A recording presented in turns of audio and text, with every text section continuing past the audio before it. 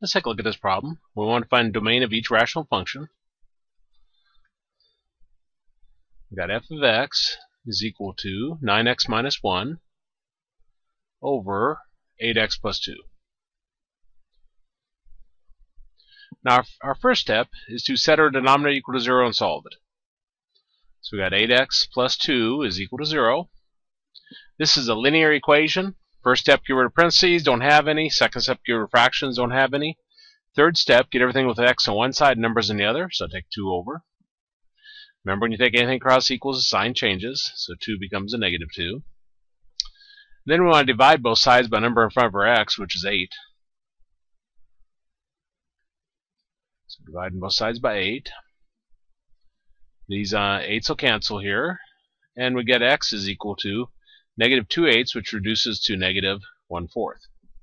Now this is the value that if I plug it back into my original problem, it's going to cause a 0 in denominator. We can't have the denominator equaling 0.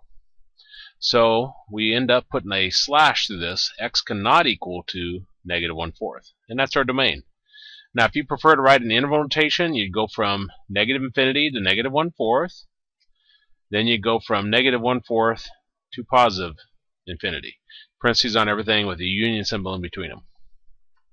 I like this form the best, but if you want to write an interval notation, I don't have any problem with that.